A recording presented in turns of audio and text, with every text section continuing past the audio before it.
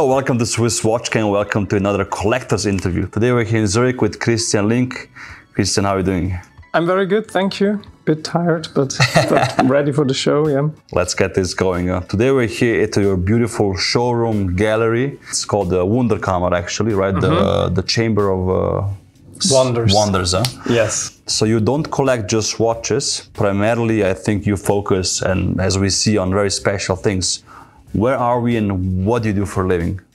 We are in a secret location a bit outside of Zurich. So this is what I always wanted to have, like a room where you have to have an appointment to go. So we are not on ground level, so people can't just walk in. It's kind of a hush-hush kind of place. Yeah.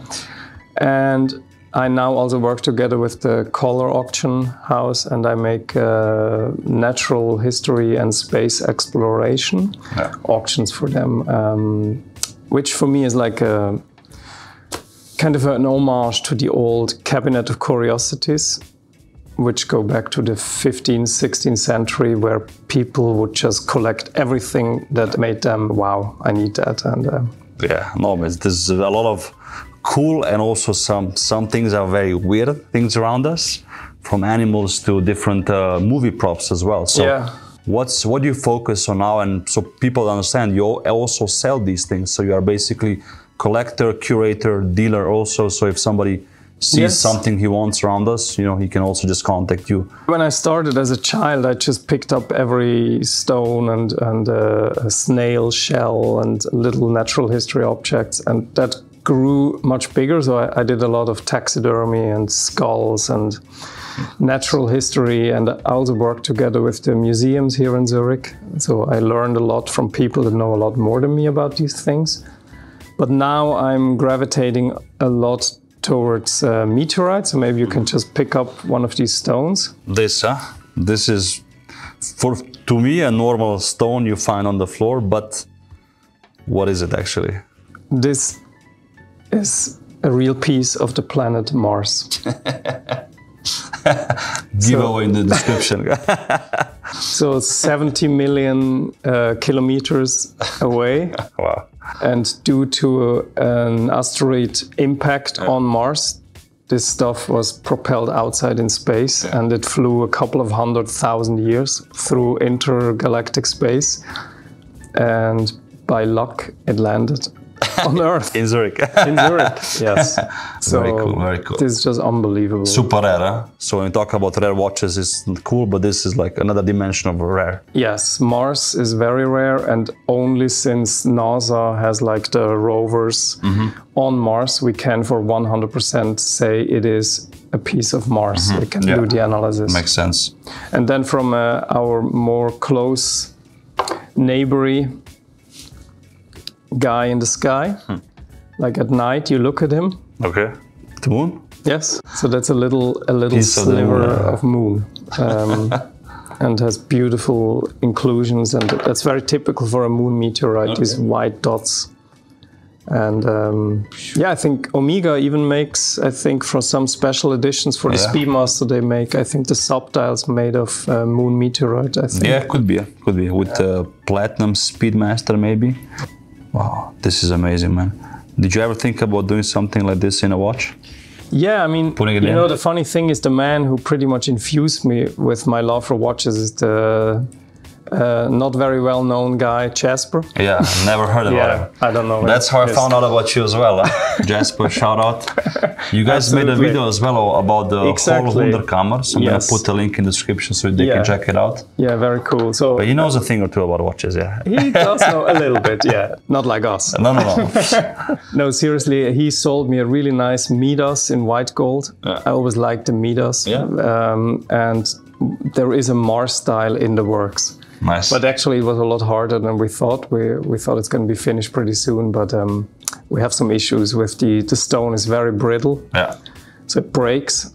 So I have a lot of broken Midas Mars styles to sell. So hit him up, huh? But I also see some like known artifacts or collectibles from, let's say, more my generation now, like the Marvel stuff and this mask right here. Huh? So for the 90s kids. Yeah, exactly. For 90s kids, here we have The original mask from The Mask with Jim Carrey. Nice. And this was a so-called stunt version. So in the movie prop world, it's a lot about what kind of item it is, because from every item there is a so-called hero version, a special effect version, and then a stunt version. And the stunt version is usually very lightweighted. Yeah, it can get damaged a bit. It can get damaged, well. And so this is, I think, the one. Very good acting on your part. Thank you. I think this is cool, man. I think he throws it behind the couch in one scene. And I don't want to do that. It's a low-key, and it's funny, it has a nice connection to the Marvel universe as well, because that is pretty much, nice. It's Loki's mask. Makes me a bit prettier. Damn. So to hold something in your hand that really was used in the movie, for me, is absolutely magical. And obviously then you rewatch the movie, you see your mask, like, that's super nice. Very cool. So this is really my new love, and a friend of mine in Italy, Luca, he really paved the way for me to get into this, and now it's absolutely full-blown my new addiction, even worse than watches right now, to be honest. So how much would a mask like this cost, so people can understand the gravity of it? There's some pieces in the room that I would never sell. We can talk about that later, but yeah, like the mask, I might put in auction or something, and then it could get maybe to 30, 35K. Oh, there was another mask, I think 2 years ago, it went up to almost 100. Wow. So it's the same with everything valuable, right? I mean, if there's two crazy people that really want it, it can go up. The price if you put it in auction, Nice. So what are some of your other, let's say, favorite movie props in this room? We've got something really crazy here, which is... don't cut yourself. A bit sharp, maybe, yeah? So for people that recognize this, they should. Freddy Krueger, huh? Exactly. The nightmares. You know your 80s movies. Yeah, I'm a 90s kid, so I watch the reruns. You know. This is so this cool. is a special effect glove that was made for the Dream Child, which is the fifth Nightmare on Elm Street, and this is great because I have the letter from the special effect artist, so we know it's 100% the real deal. Yeah. Nice. And there was blood meant to be spread out here through like a tube that Robert Englund, the actor, had on here, and then it would splash out here. Nice.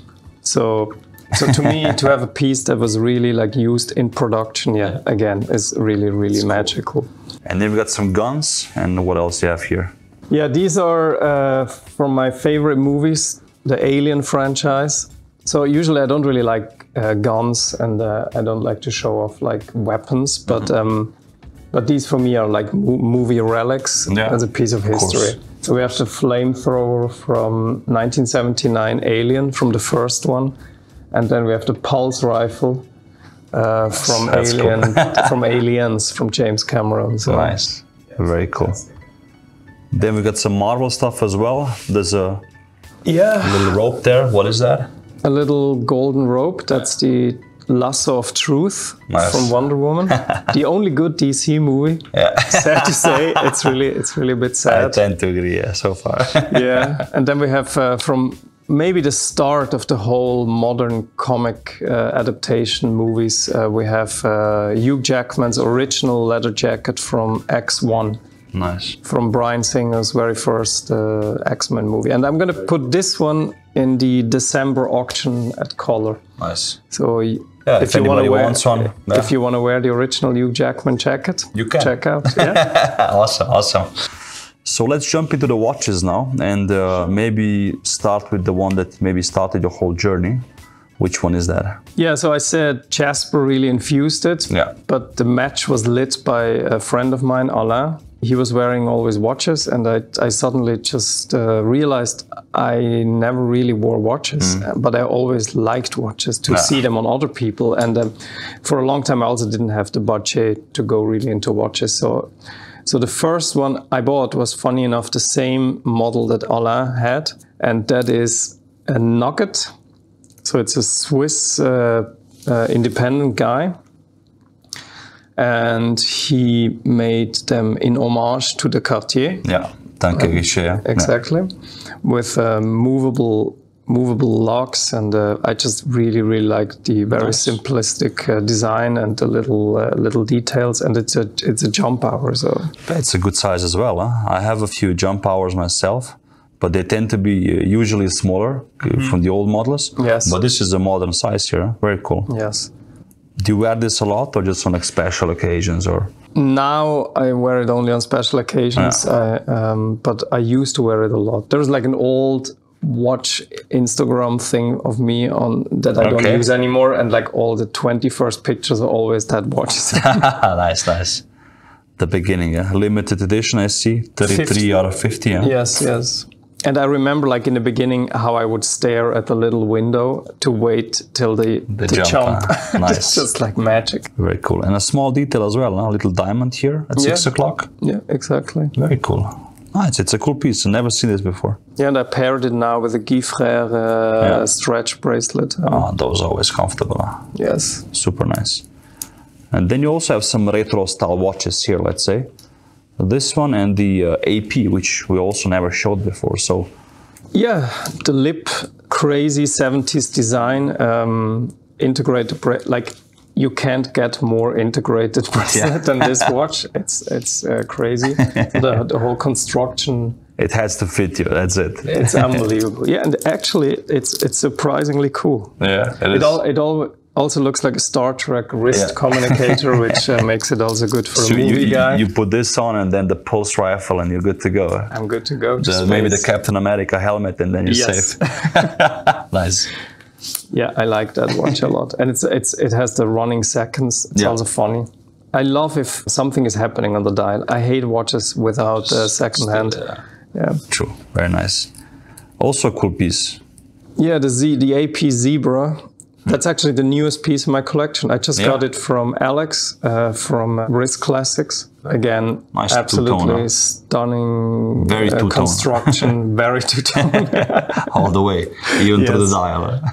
So, yeah. It's a cool piece. Really AP cool. isn't only about the raw log, so there's many pieces like this available, but people just often don't see them in person, so they don't know. Yeah, it's a very rare bird. I think they didn't do a lot of those. And, I think so too, yeah. But I love these kind of the gold, which is inlaid in the steel. It's really cool. Perfect. Another quirky watch that I just acquired recently, so I didn't change it onto a nice bracelet. We just talked about that before. Sometimes I think it's horrendous how people pair watches with terrible bracelets or terrible leather bracelets, especially. So this is a Le Phare. Yeah. It was made for the 100th anniversary of the company. So it's either a lacquer or a lapis lazuli dial. It does look like lapis. It does look like lapis lazuli. With the little dots. But I'm sure you have enough people that can check out stones for you. Yes. And it's how we called retrograde. Yeah, it's a double retrograde, retrograde minutes and retrograde hours. Okay. So essentially like the Mercator from Vacheron Constantin. Okay. It's very rare to see a double retrograde like this nowadays. Almost nobody does it, so. Yeah, and it's a heavy case construction. Yeah, and the case is in gold or is it just plated? It's in gold, it's 18 karat gold, yeah. So now I'll see the jump both at the same time and the minutes. So cool. Yeah, this is so cool. Complicated, huh? And very heavy on the movement as well, so. Okay, so as soon as I have it fitted on a nice, comfy strap, I'm gonna wear this. Yeah, for sure. A nice, thin calf strap, very cool. Yeah. And then, what else we got here on the table? Maybe you pick one? Yeah. What's this one here? Stands out from the crowd, because then we have mostly just bracelet watches. True. What's this your sportiest watch maybe here on the table? Yeah, I mean, I always liked the 50 Fathoms. Yeah. But first, it's really hard to find a nice one. They're absolutely out of my price range now, most of them, because I really like this special one, the military shooter. So, but then you're talking like really high numbers. So by absolute coincidence, in the German watch fair, I came across this watch. I never even knew it existed, to be honest. It's from Grün, so a brand that I do have like a small Grün, but it was just not on my radar pretty much.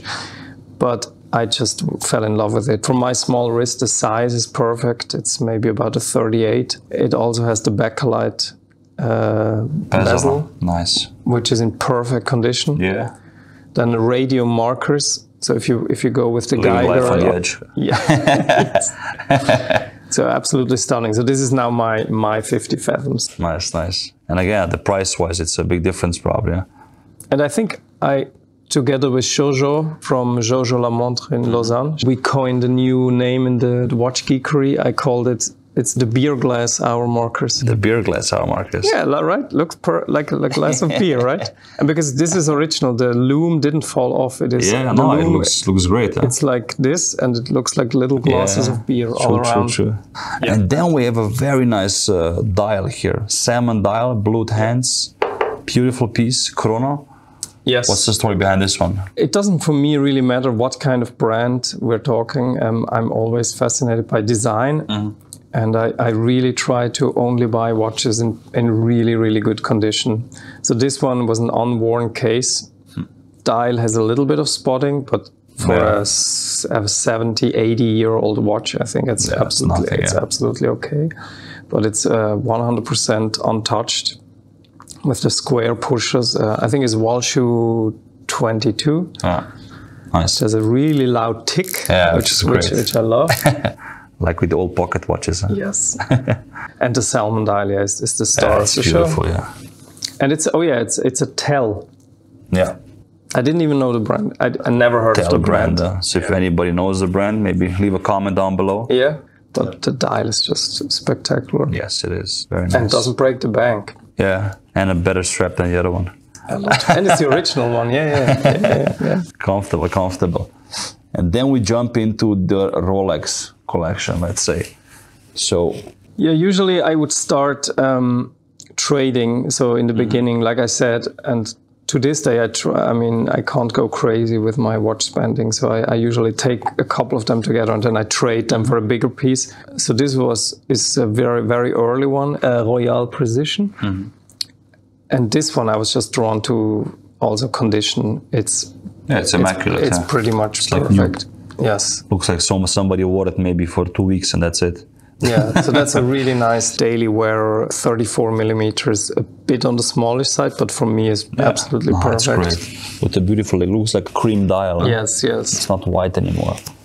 And then we've got a nice Explorer here.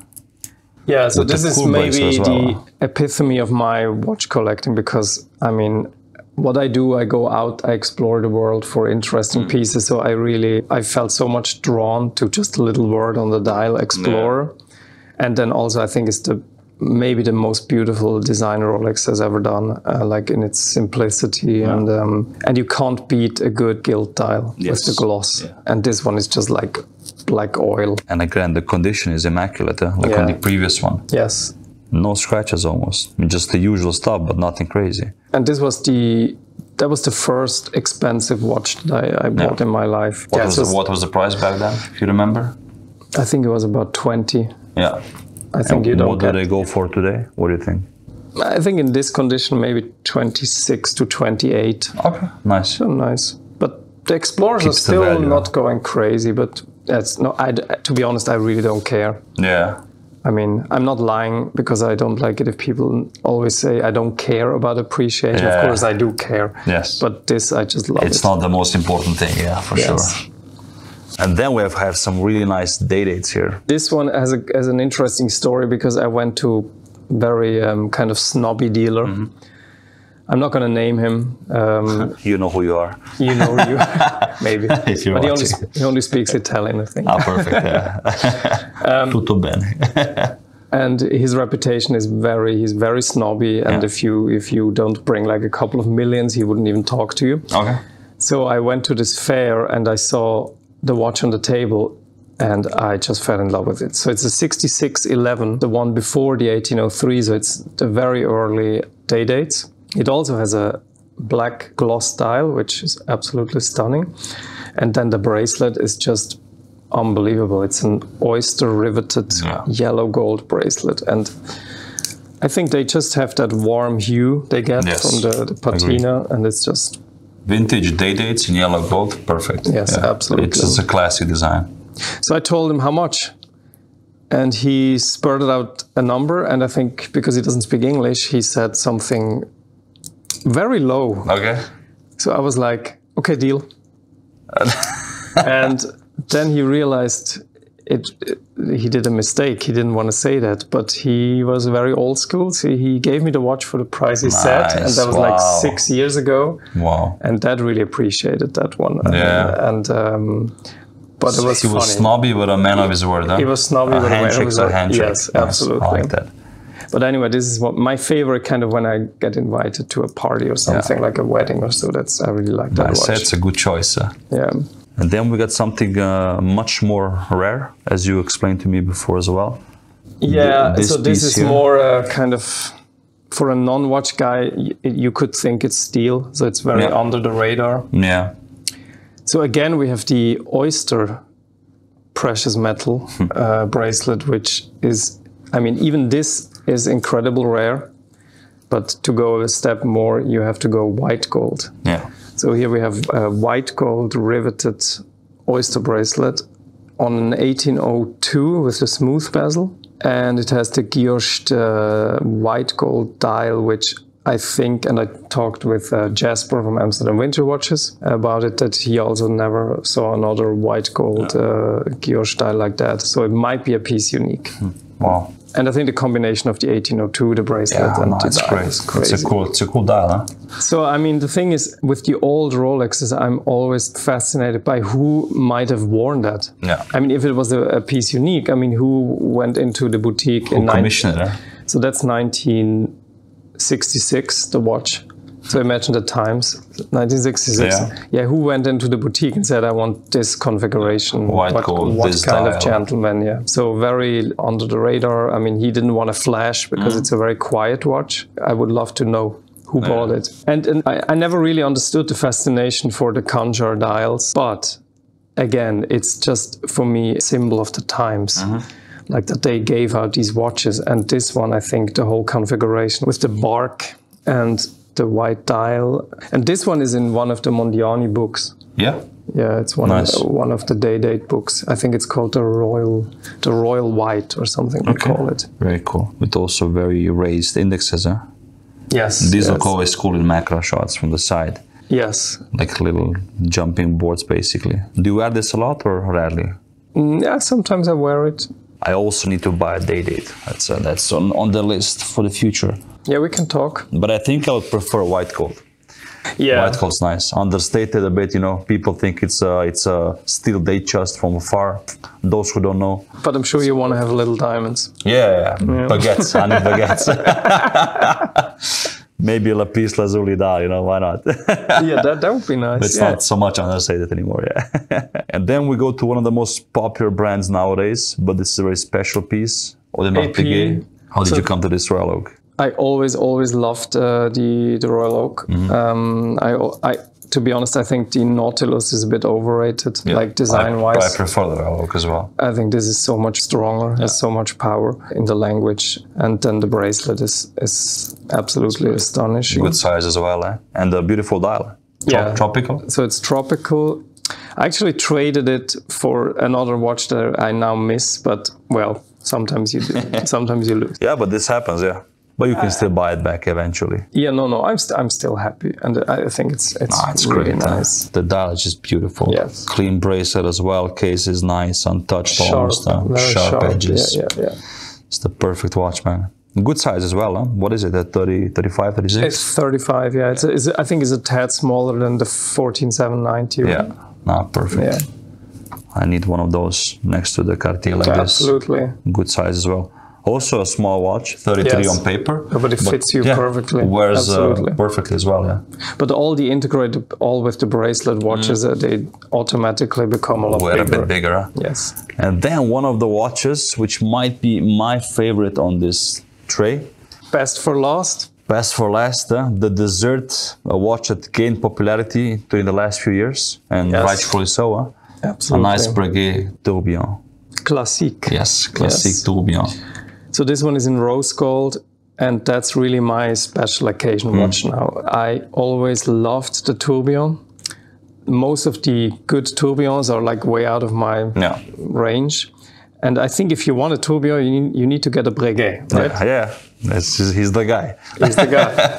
And I think it took a couple of years. I'm now into watches for maybe 10 years. And I think it took time for me to appreciate something like that. But also, to me, it's like a steampunk time machine thing to look at. If I wear that, it's really like I'm always distracted by my own watch. It's like unbelievable. You can get nothing done that day. And the case back is... Yeah, beautifully engraved. And rose gold is more rare, yeah. Usually they come in yellow gold, sometimes white. But rose gold is also very rare. And just looks stunning. Yeah, what do you get for the bang for the buck? You can't compare it, yeah.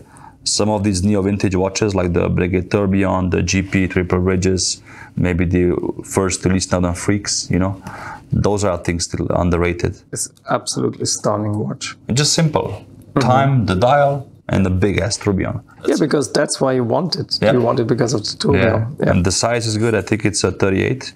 No, I think it's actually it's quite smaller. I think it's 36 even. Yeah, this is magic. Yeah, I need one of those. Isn't it? I mean, to me also, it's so amazing that on such a small space you can create so many different designs, so many different emotions, so many stories. And so many people worked on this piece. Huh? Somebody made a guilloche dial, another guy engraved the back, then a watchmaker put it together. I mean, you know. Yeah, and it pulls you back into time when watches were really pieces of wonder. Yes, absolutely. True. So, Christian, what's next for you? What's next in the, let's say, movie prop collectible scene? What do you want to buy? What's the grail? And maybe what's the grail for the watches, if you have one? Well, I mean, I really got also into dinosaurs. Okay, yeah.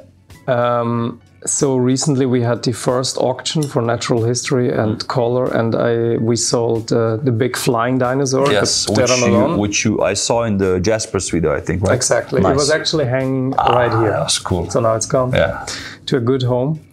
So if you talk about grails, I can spoil something for the next June auction because now we signed a contract.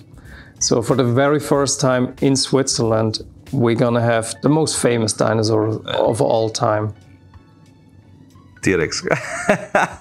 Damn. The very first Tyrannosaurus Rex. In this room or no? It doesn't fit, huh? No, we're looking for, if you know a nice room in Zurich, to put a 12-meter lizard. Yes, let us know. Damn. So that's gonna be up for next June. That's a kind of grail, huh? Probably. That grail, yeah. Nice. So the idea is to only include 30 pieces and to make it an absolute highlight auction. Yeah. So 10 fossils, 10 meteorites, and 10 props and space exploration items, but just like the crop, the best. Then bam, one T-Rex. Yes. So if you want to buy a T-Rex, next June, this is the guy. And with watches, do you just buy them, depends how you feel about it, or you have a few grails that you want to buy down the line? Yeah, like most here, I just came by them. I didn't, it's like with my things, I never go out, look for something specific. Yeah. I mean, there's rare cases, of course, I have like a fixation, but most of the time it just happens upon me. But to be honest, I really like the old dates and to get into like the stone dials a bit more.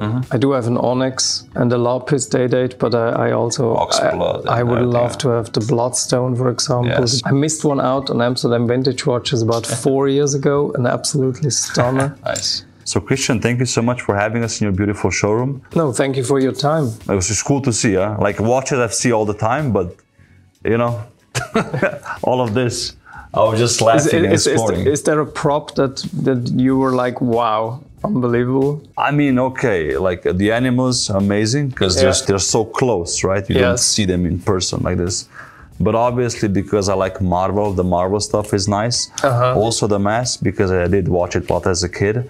Yes. But also these, like this horn here, which is from a unicorn. No, kidding. It is. Just cool stuff all around me, man. But I think Marvel is nice, Okay. Yeah. The maybe Captain America mask or something like this. Yeah. But his head is small. He wouldn't fit me at all. So I know. Maybe the mask and that's it. I'm gonna put the links to your social media in the description because you do have a YouTube channel. and Instagram, so people can check it out.